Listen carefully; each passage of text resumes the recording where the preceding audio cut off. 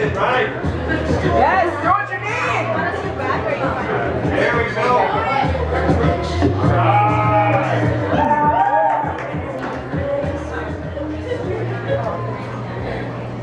Welcome to, well, this place doesn't really have a name, and the population is unknown.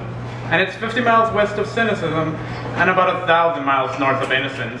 Welcome to a place where dreams die and where life loses its sheen.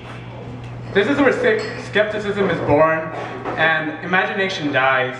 It's at the crossroads between apathy and passion. A place where stocks in wide-eyed optimism are down 25%, but stocks in pessimistic self-defeat are up 25%.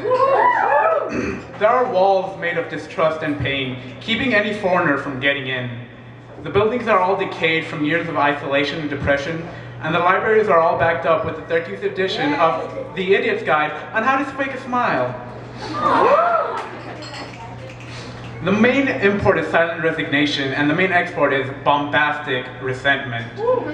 The people don't live here, they just breathe in the Carmen and move towards their old habits, caught up in their same vices.